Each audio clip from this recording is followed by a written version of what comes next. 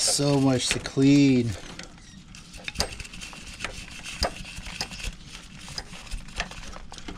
This is looking better already.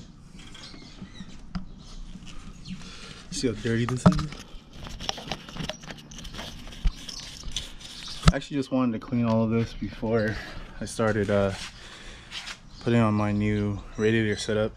Swirl pot. Oh. So here's my radiator. Plug rad radiator. Here's the AN fittings. I'm gonna change this out for a 12-inch straight blade spall fan. Let me see. Here it is. Here's the swirl pot. So the swirl pot is basically gonna connect right here to the head. So on this portion right here, it's gonna sit literally right here. It's kind of a tight fit, if you can see from the shifter mechanism. So currently what I'm working on right now, I know I haven't done a video in a very long time, but here we are. So this Ktuned line, which I'm still don't know if I want to run, I might go with the Tractuff one instead, but this is one I have right now for mock-up. Pretty much getting lined right here. This portion is going to go to the bottom of the coil radiator. It's already welded for all in fittings, so I'm ready to go. So I was reading a lot of reviews on this Ktuned thermostat housing, and a lot of people were having issues with that over the forums. There's a couple of videos online, but if you're watching my channel and you have nothing, if you don't know anything about it, this is the version 1 Ktuned thermostat housing. So originally, how it's originally mounted, let me find my stock hardline. So I took my stock hardline out. Alright, so the stock hardline, this housing right here, usually this is supposed to be in here somehow. So and this stock housing right here, the plastic one, actually sits right here on the water pump side. So the plastic piece actually sits right here, and most people will put it directly to the thermostat housing, the plastic OEM one. But I also read online that you can actually put this directly straight to the water pump housing, and it does line up. But the issues with that is not enough coolant, and then, you know, bleeding the system, all that. There's a lot of horrible reviews about saying that this is junk and how there's not enough coolant that goes through the line. So what I did yesterday is I went to my homie Ken's house, Big Red, and he actually gave me this thermostat. I'm unsure of the brand, but he gave me a thermostat, the C-clamp to fit inside the housing, and he actually drilled 2 additional holes on the top, so it allows for more coolant to flow through.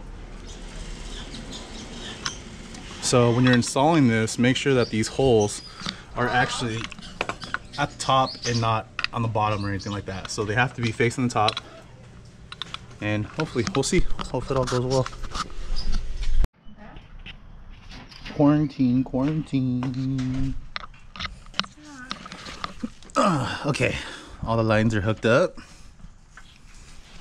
Got the lines hooked up.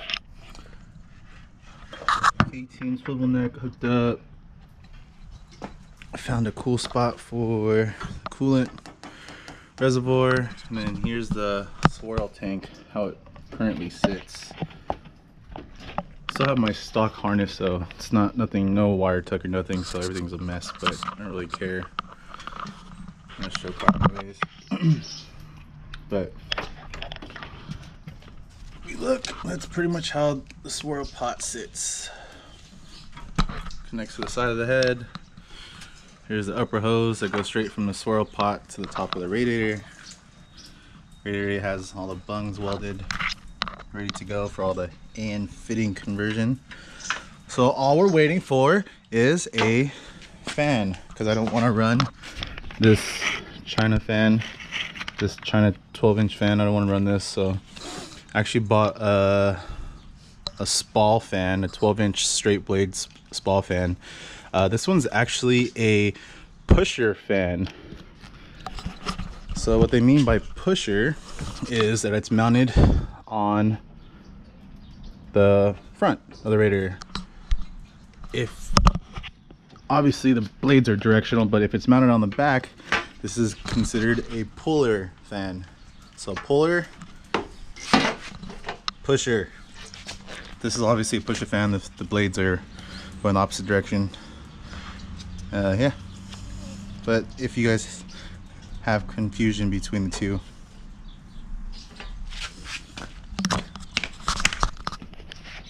I don't know. I haven't tried it yet. You better keep it, babe. I know. My car feels like it. Go ahead. Feels like nothing's in it though. Feels kind of weird. Let me see. It says don't use a blade, but whatever.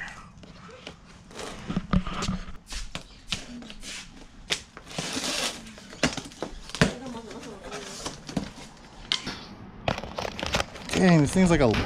How small this? How small this is. For reference, like this is a gallon of water. It's like a little Lego.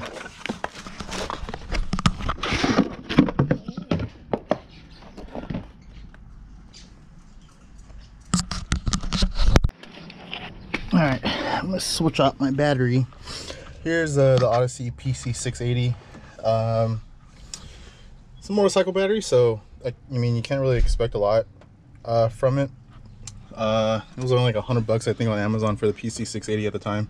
Added to a kill switch, a battery kill switch that's actually right here, so I can switch off the power on and off. But even with that, the battery probably lasted about a year tops, maybe, and some change. But we're gonna swap it out for this lithium battery one, so hopefully everything solves all of our issues.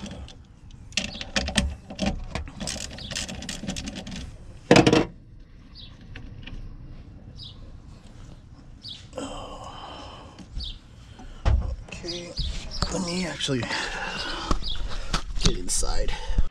All right, got the battery hooked up. It's not mounted yet, but it's on, it's working. I actually need to get a different battery tie down. It's kind of small.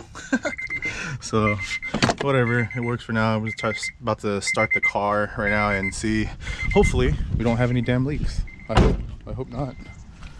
But everything's looking good so far. A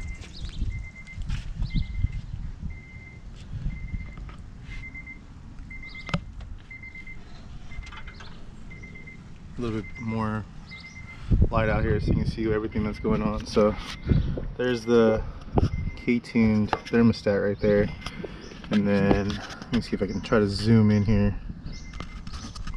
But there's it's all been converted, all the plumbing's been converted to dash 16 line. So here's the upper hose directly to the swirl pot, and then here's the overflow tank right here. So all right, let's try to start it. Hopefully there's no leaks. I really hope there's no leaks right now. All right, let's prime it a couple times because I actually haven't started the car a couple months, so let's let the gas prime up. Here we go.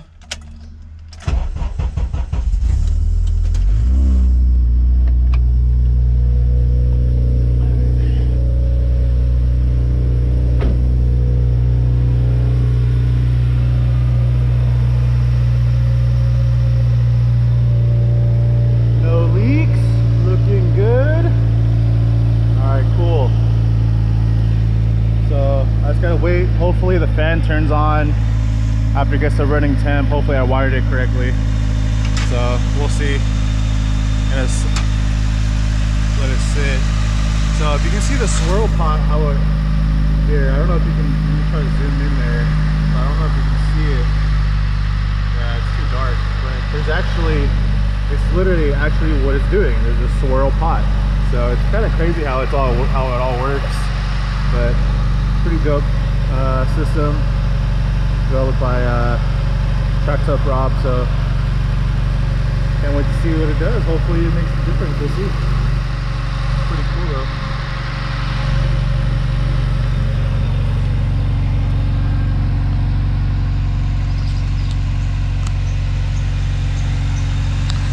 No leaks. that's a good sign.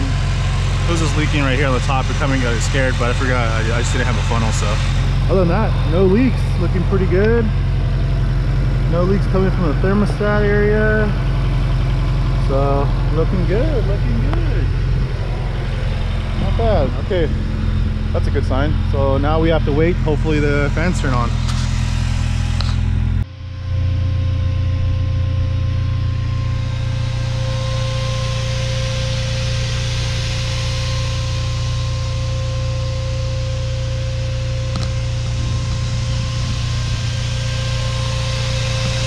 Here it is.